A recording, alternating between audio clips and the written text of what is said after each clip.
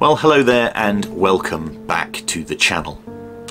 Today we're looking at ham radio and the licensing that's required to use ham radios within the UK and around the world.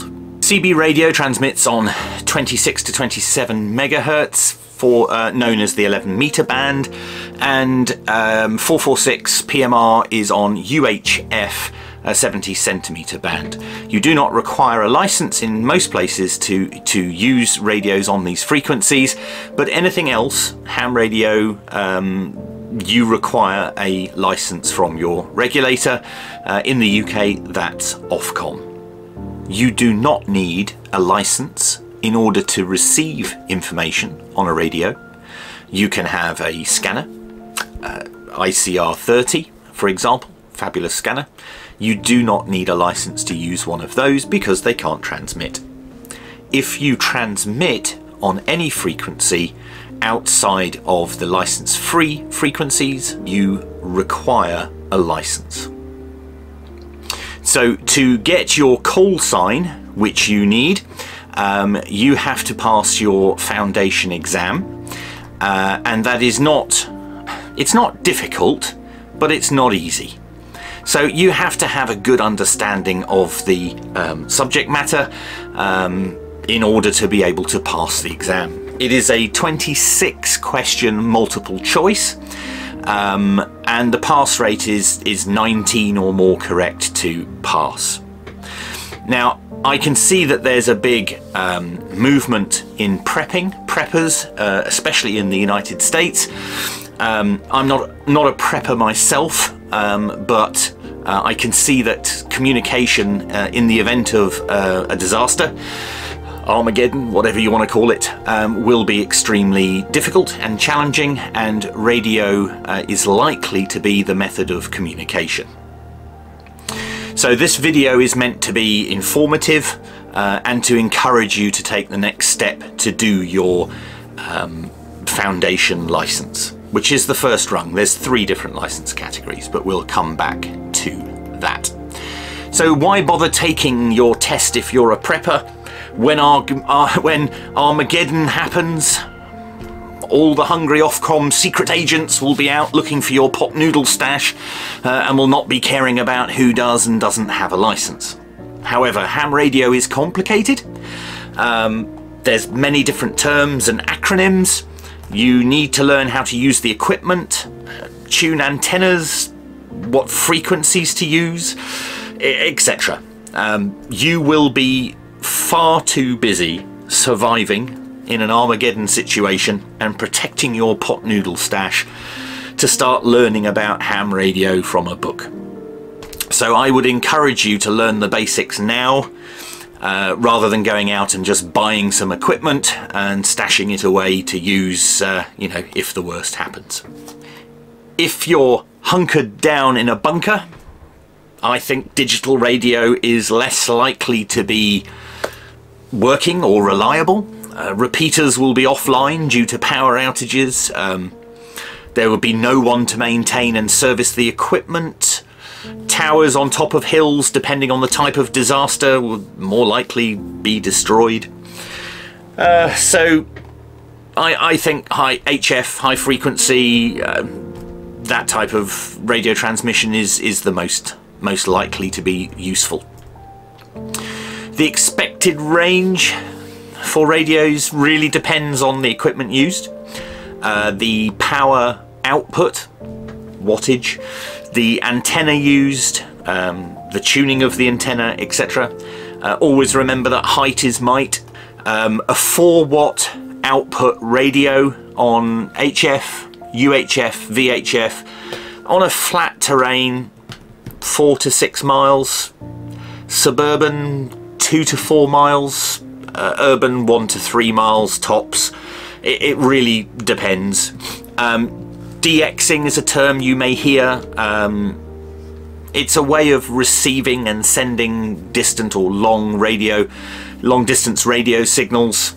Most common is on the HF bands, 10, 11, 12 meter. Very dependent on the time of year and the time of day. Signals are being transmitted up, bouncing off the ionosphere, signals go up 40-50 miles and then bounce back down.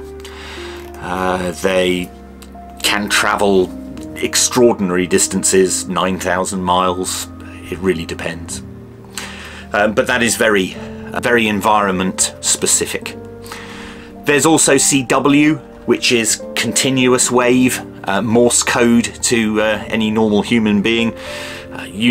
Well, there is special equipment out there, especially in the prepping circle. There is special equipment that you can buy, which is like a little mini computer almost, which sends and receives Morse code for you. You don't need to sit there tapping away or anything silly like that. It will effectively allow you to communicate on continuous wave with other people just by typing, which is excellent. So you can look that up. So ham radio is vast. There are many areas to investigate. Find the one that interests you the most, and then specialize in that area and branch out.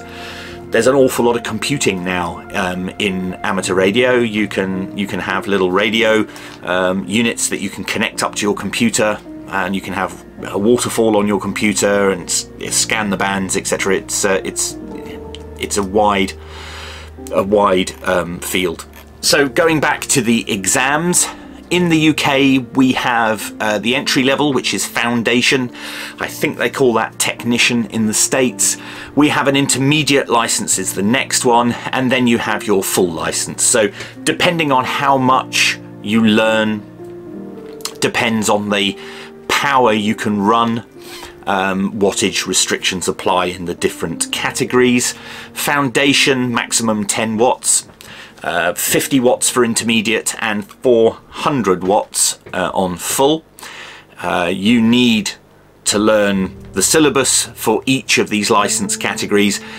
For example, if you were to grab an antenna that's transmitting 400 watts, you are going to get burnt. So, you need to, all these license categories, and the material that's there is to teach you to not cause interference and to not harm you or others. So going back to myself, my prior knowledge, I've used CB radios in the 80s and 90s. Yes, I know I don't look that old, but I am. Basic understanding of electrical circuits and auto electrics, and that's about it really. That's all I knew. Now my timeline, and I'm just going over this to give you an idea of how quickly you can do your foundation license. It took me 16 days from start to finish. I watched some YouTube videos on the 2nd of October 2021 and thought, hey, this sounds interesting, quite a varied hobby, and I'd like to learn a bit more. So I ordered the foundation book, which is this, the foundation license book in the UK. I ordered that on the 3rd of October. I watched some more YouTube videos, and somebody said in a YouTube video, just book your exam. It's £28 or £27.50 or something. Just book it. So I did.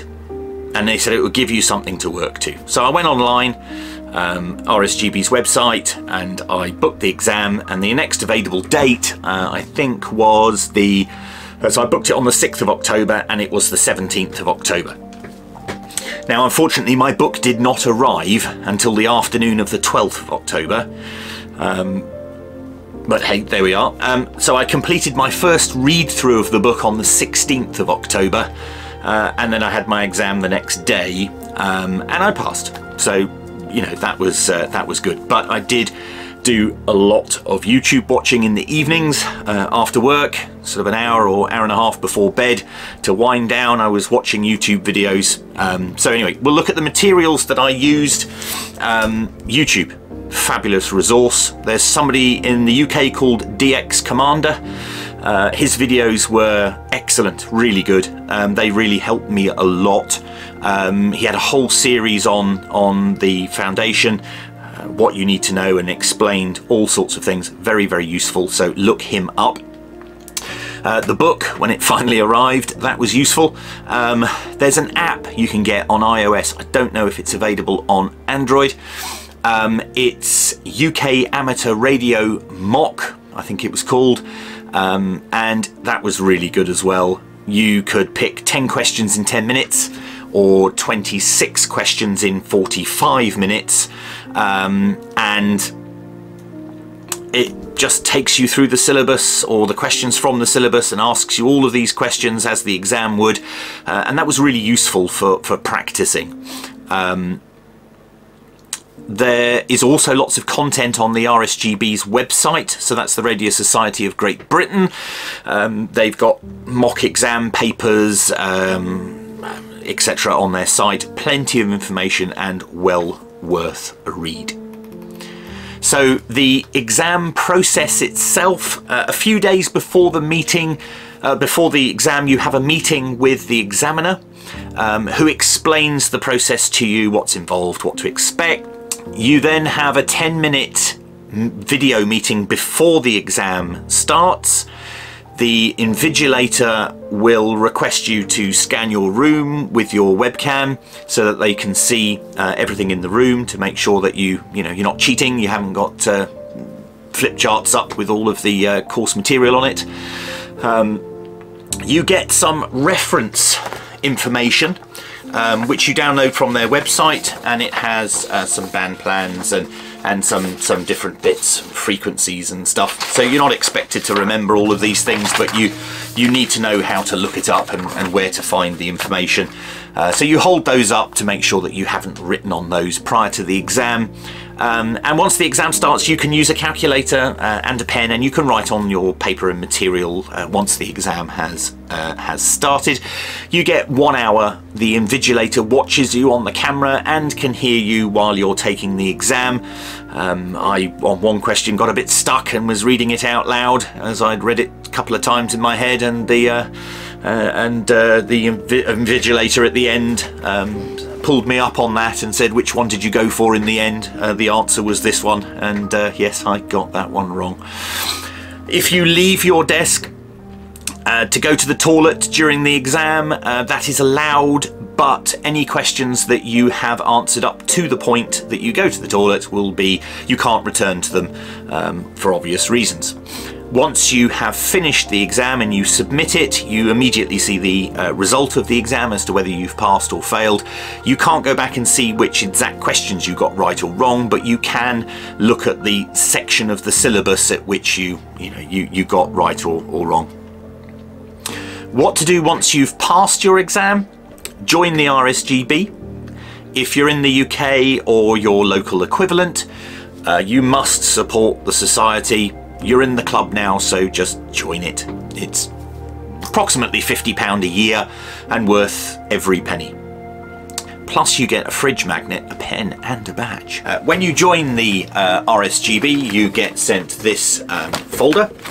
Inside the folder, apart from the goodies that I've already mentioned, you get your certificate for joining the society, but you also get this magazine. It's called Radcom, and it's excellent. It's really good. It's absolutely packed full of information, all about radio, and lots of adverts and other bits and pieces in here, and it is really it's a fascinating read. Definitely encourage you to get this. And I also saw this that arrived with something, can't quite remember, but Radio Today, which again is RSGB logo on that at the bottom. So I'll be having a good read through that when I have the time. It takes about a week to get your certificate, and why is that important? Well, you need your candidate number from the certificate before you can register for your license. You go to the Ofcom website, you register on the Ofcom website. Once you get your candidate number, you can enter that in applying for the license, and your candidate number is issued from the RSGB. The RSGB do the examination, the whole process, and then you log on to Ofcom to get your license. The output of your license, if you want to put it that way, is your call sign. It's Ofcom that issue you with a call sign, and your call sign is everything. You must transmit with your call sign at the beginning and at the end, and wherever is practicable, you must use your call sign so that people can identify who it is that's speaking, and they know that you are a licensed ham. You need your call sign, or the issuing of your call sign, to register for things like DMR, digital IDs, etc. if you're going to use DMR radios, and you will have to give your license schedule that you get issued in order to get your digital ID. So when I applied for mine, I noticed there was an option on the application process online with Ofcom, and it enabled you to suggest your last 3 letters of your call sign. As I struggle to remember even my name these days, I decided to use my initials, and I was lucky enough to actually get it. So my call sign is M7NLK, but because I'm in Jersey, or Channel Islands of Jersey, MJ7NLK with my regional letter. So one of the last things I would say is to encourage you to seek out and join a local club. They're everywhere.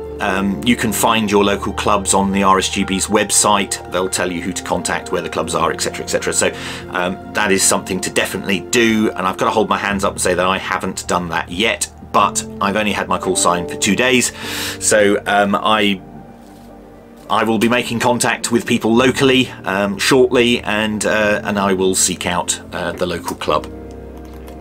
So that's pretty much it from me. What's next on the channel? We've got to get round to doing our GoPro 9 Plus Media Mod review. We've had this damn thing on the shelf for about 3 months, so we just haven't got round to doing the review. And now, unfortunately, the GoPro 10 has come out, so we've got to revisit the material that we were going to do for the GoPro Hero 9 to update it for the Hero 10 as well. We're doing a range test on the President Randy 3 CB radios. We have another handset coming down, and we will be doing some line of sight range tests on those, so that will be interesting. And we also have an Anytone AT, here we go, AT-D878 UV2 Plus radio, which we'll be unboxing and tinkering with. So please help the channel out. If you could subscribe, that would be amazing. Thank you very much. If you like this, please thumbs up. Always welcome comments in the section below. If you've got nothing nice to say, don't bother saying it, but you know, I'd love to hear from you. If you're a genuine person and you've got some genuine comments to make or a discussion to be had, I'd love to see it. So thank you very much, and look forward to seeing you on the next video.